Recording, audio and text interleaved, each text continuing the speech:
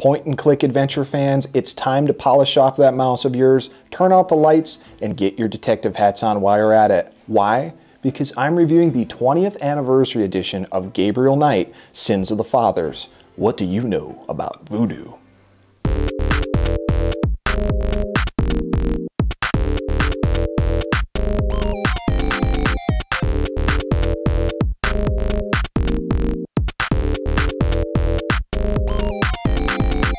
You know, it's crazy to think that it was 20 years ago when my 12-year-old self fired up my PC, booted into DOS, and installed Gabriel Knight, Sins of the Fathers on my machine.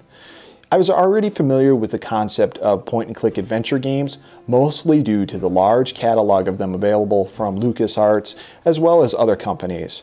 But there was something different about Gabriel Knight, especially the cover.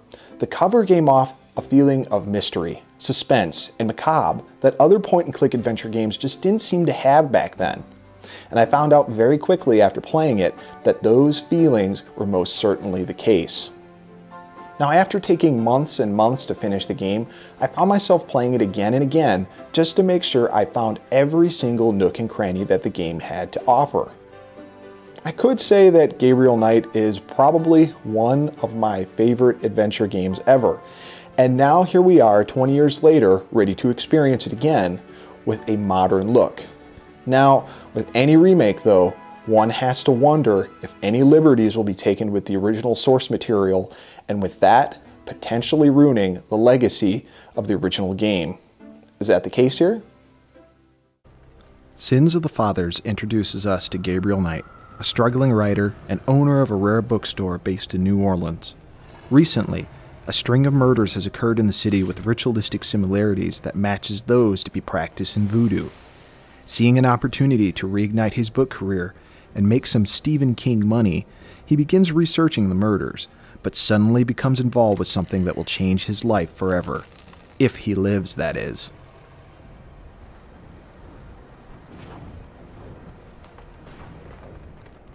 Players will accompany Gabriel Knight through New Orleans and slowly piece together the mystery of the voodoo murders by talking to many people, discovering clues, and flirting with women whenever possible.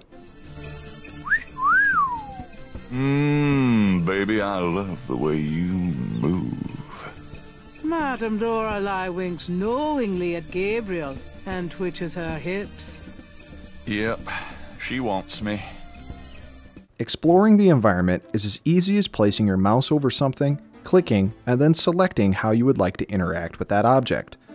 Dialogue is broken up into keywords and will often require the player to interact with these characters on more than one occasion as they discover more phrases from other characters. Remember, the old rule in games says, make sure you talk to everyone. Well, this certainly applies here. Visually, Gabriel Knight has mixed results. The backgrounds the player interacts with look like a beautiful painting in motion, and each separate section of the game have their own sense of design and character to it. The in-game characters seemingly lack the same treatment at times though, and sometimes glitch out of their astonishing backgrounds, killing the mood. Thankfully, it's a minor occurrence. Gabriel's look has also been updated from the original game to match his look from the later games in the series for more consistency. The designers of the game did a really great job of taking the original visuals of a 20-year-old game and breathing new life into them, but not taking away any of the nostalgia from the original. Now, as much as I love the original release of Gabriel Knight, it has not stood the test of time graphically, and that sometimes makes it very hard to play. The remake gives me all the nostalgia I miss, and it's easy on the eyes, just like Malia Getty.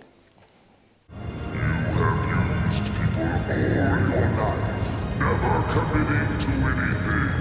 Turn back now, and I will forget that you asked for this. No!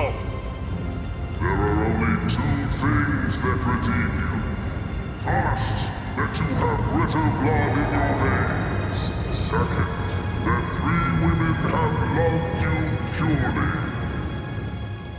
What a player hears in an adventure game can really make or break the experience, especially when it's a game that previously has a history for a great soundscape.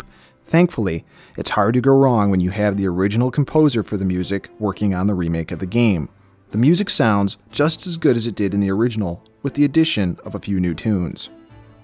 The voice acting of the original game was fantastic and featured Tim Curry, Mark Hamill, Michael Dorn, and many others, so fans of the game were quite worried when it was announced that new talent would be doing the voices for the remake. Playing through the game though myself, the majority of the new actors nail their characters and sound just as good as they did in the original. That can't always be said for some of the minor characters you'll meet in the game though, as the voice and face sometimes just do not match up at all.